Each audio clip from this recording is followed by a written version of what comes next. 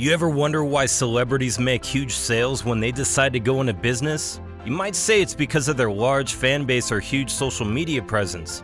However, even though these are factors they all have in common, some still do it better than others. Look at Prime Drinks, for example. The business was extremely successful within the first year of its launch. And even after 1 year, the creators, KSI and Logan Paul, still struggle to meet demands. So what is it that they do differently? What about Prime Drinks is so special that it makes people fall all over themselves to grab a bottle? Today on Need for Knowledge, we go behind the scenes to see how Prime Drinks are made, as well as an insight into how KSI and Logan Paul managed to create an incredible business idea. If you're on social media often, you'd probably know who KSI and Logan Paul are. And you would have also seen videos of people pushing themselves out of the way to get a bottle of Prime Drinks. If you have no idea though, that's fine too. We'll get you up to speed in no time. Prime Drinks are a group of drinks which are marketed by Prime Hydration LLC. And the drinks sold under this brand name range from sports drinks to energy drinks and regular drink mixes.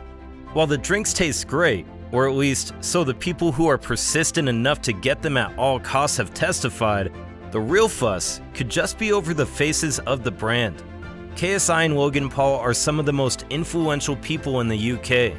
Apart from their successful individual careers in the sports and music industries, their huge fan base has made them successful in other spheres as well, like video game commentating, vlogging, and of course, as CEOs of what might be the fastest selling drinks in the UK. In 2022, KSI announced that he and Logan Paul would be launching a drink company together, and the turnout from people was crazy. Between the two men, who are also big shot YouTubers, they have at least 40 million followers combined, and it felt like all of them showed up at the launch. Due to the crazy demand, the products are limitedly available in stores across the UK, and even on the company website, there's a sold-out brand printed across every one of their products. In physical stores, the hassle is so much worse, as can be seen from videos where adults were pushing younger people out of the way to grab the drinks from supermarket aisles. And you would also see younger people with skill and dexterity climbing over people's heads just so they can reach the top of the shelf. While this issue raises security and health concerns for some people, the customers directly affected by all this struggle seem to think that the drink is worth all their stress in the end. Aldi, which is perhaps the cheapest supermarket in the UK, had these drinks available at all their outlets for just £2. However, with the products disappearing as soon as they arrive on the shelves, many people on the black market have taken advantage of this and sold the drink for as high as £10,000. The drink was initially listed on eBay for £300. However, this price skyrocketed to £50,000 in no time. And the crazy thing is, people in other parts of the world, or those who lack the patience to stand in long queues that begin as early as 6 AM, prefer to pay these outrageous amounts. Some of them are lucky enough to get the real thing, but sometimes people end up with the fake Prime. All this fuse makes you wonder, what is really in those drinks anyway? KSI and Logan Paul have tagged this drink as a healthier alternative to typical energy drinks due to the absence of caffeine and the presence of relatively fewer calories.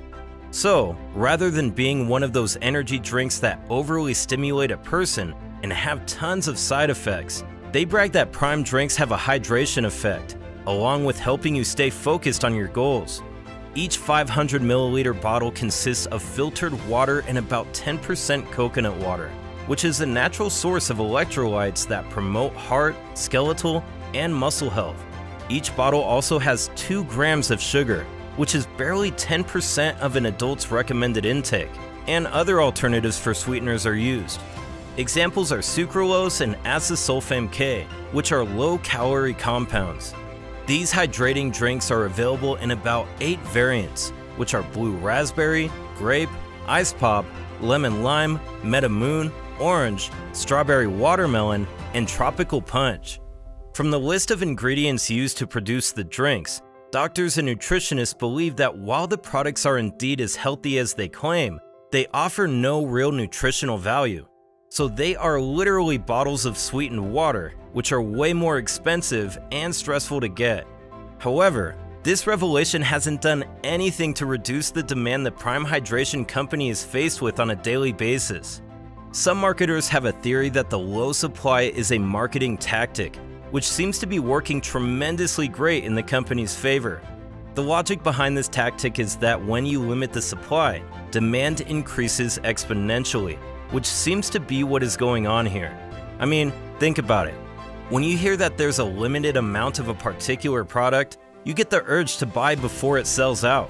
Furthermore, when there's so much hype about a particular product, the buzz tends to attract more people because no one wants to be left out of a cool trend.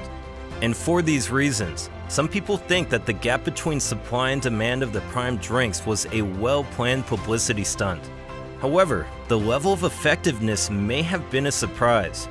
In response to this, KSI and Logan have claimed that the narrative is completely false. On several occasions, KSI said that although he and his partner are indeed marketing geniuses, they really didn't see themselves having the kind of response that they did. According to him, the company is working tirelessly to meet up with what seems like an increasingly large demand. To help with this, the drinks are now available in more stores across the UK. However, it's still more easily accessible in the US than in the home country of the owners. Boxing fans would remember that KSI and Logan Paul were rivals in a boxing match between 2018 and 2019. However, their boxing rivalry doesn't seem to get in the way of their joint business goals and their relationship as business partners. As you would see on the company's website, Prime Drinks is intended to be an inspiration and show people what can happen when people decide to put rivalry aside, become brothers, and work together to achieve a common goal. Considering the success of the company, I'd say that they have done a great job of passing this message across. However, it's clear that beyond brotherhood, the success of the company is also attributed to impressive marketing tactics. What variant of Prime Drinks is your favorite?